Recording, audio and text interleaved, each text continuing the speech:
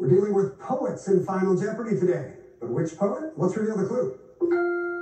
1793 reports of the killing of Hector Munro by a wild animal in India may have inspired one of this man's best-known poems.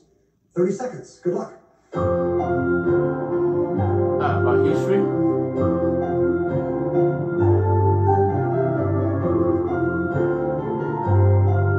Who's a box women?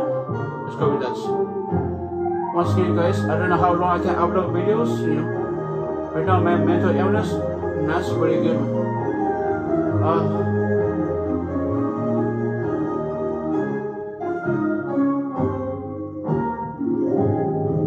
Scott Plummer. Some bad daily double luck, but he has 2,800 going into final. He wrote down, who is Blake? You figured it out. It was a tiger attack. Tiger, tiger, burning bright. So you're going to add to your 2,800, 2,799. You almost doubled it. Tim Moon was in second place with 3,800. His response, did he come up with Blake? No, who's Kipling? That's a tempting response there. We know it's wrong. He wagered all of it. He'll drop down to 0. But Amy Beckerman had the first runaway lead of these quarterfinals, 12,200. Did she come up with William Blake? Who is Kipling? That doesn't matter. No, bet 0 with a smiley face. And she'll be smiling. She's headed to the semifinals. Congratulations, Amy. Yes.